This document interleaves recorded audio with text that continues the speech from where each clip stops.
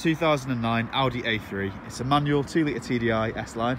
It comes with a good history and it's got a new MOT. It's just had a new oil and filter change with ourselves. It's quite a well-spec'd car. And it is on a personalised plate, which is NNZ2207. That is coming with the car. You can take it off and re-register it, or you can keep it on. The car looks well with it, so it's included within the sale. The car has got two-tone leather with heated seats.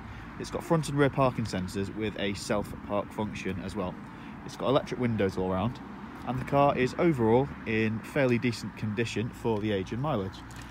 That being said, it's done 94,000 miles and it is not a brand new car. Plus points: free from any rust. Overall, cosmetically fairly tidy. There is a couple of little dents and marks in it. Car park dents, nothing catastrophic, and it is all HPI clear. Worst one I can find on the entire car is a little dent just here, like so. Alloys have got a few little scuffs and a few little marks, but this is a car that's got plenty of life left in it, engine and gearbox wise, and being a Quattro, it will keep you moving year round. Because of the 30-day engine and gearbox warranty, not every single item is covered on the car. It is just for the engine and box. Rear wiper, it isn't working. Really common on these, but it isn't working.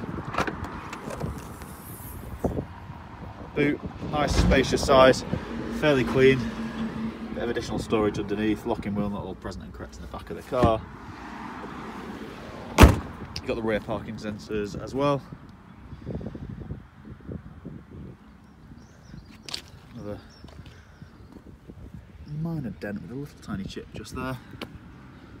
I'm being picky. I mean, you don't get brand new 2009 cars, do you? Brushed aluminium trim. It's got the original mats in there as well, which are fairly clean and tidy. And the two-tone leather interior with Isofix points. Driver side of the car, S-Line steering wheel with a white stitching, and the two-tone white and black seats. Can do with a real good full valet. We are absolutely flat out with retail cars at the moment, so we're offering this one still with a bit of warranty, but we just can't offer the same prep standards and warranty when we're offering the car at a very cheap price, well below market average, just because it's got a couple of marks. We've not got the time to get through it.